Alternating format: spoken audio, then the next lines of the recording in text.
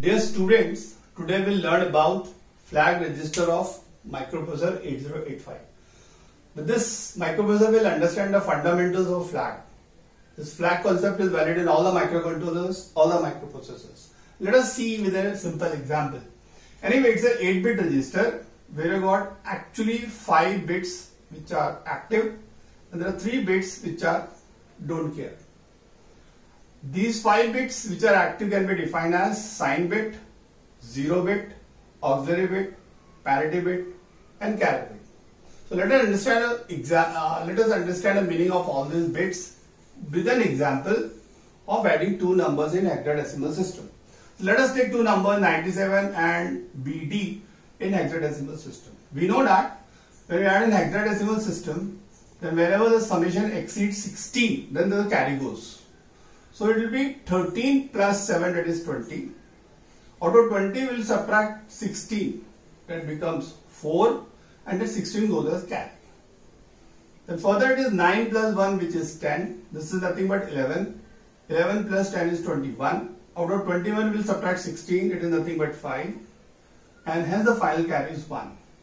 This number, if you take this is called exactly the result. This is called carry. This carry we separate out, and this 5 we write its binary form, and this 4 we write its binary form.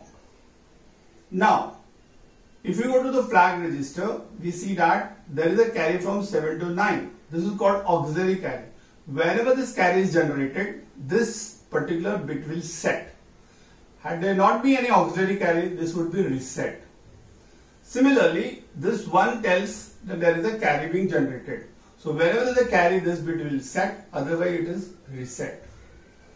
Further, if I divide the number into binary or put the number in the binary form, I get 0, 1, 0, 1, and if I count the number of ones, 1, 1, 1, it's 3.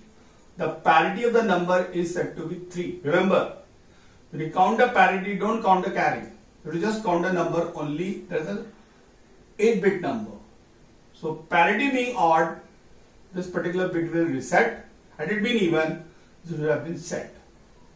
Further, in many cases when the answer is 0, this answer is 0, this flag is set. So if the answer is non-zero, this flag is reset. At the same time, when it is the most significant bit of any number, it represents sign of the number, positive or negative. 0 being positive number, it is representing as 0. Had it being 1, it would be a negative number, it would be 1. So this result of simple hexadecimal addition, this is the configuration of flag register. I hope you are able to understand.